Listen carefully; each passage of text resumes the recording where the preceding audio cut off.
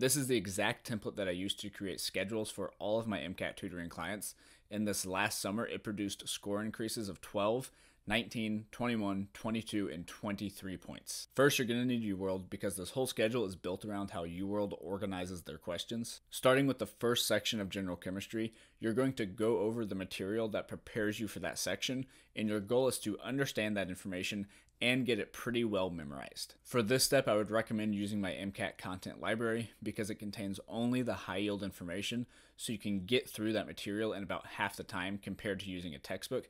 And I have a document that tells you exactly how to line up those units with these UWorld sections. Once you've learned and memorized that content, do about 30 questions from that section of UWorld under timed conditions, and then you're going to review those questions. Reread all of the passages, redo any questions that you struggled with, and then read UWorld's explanations for every question.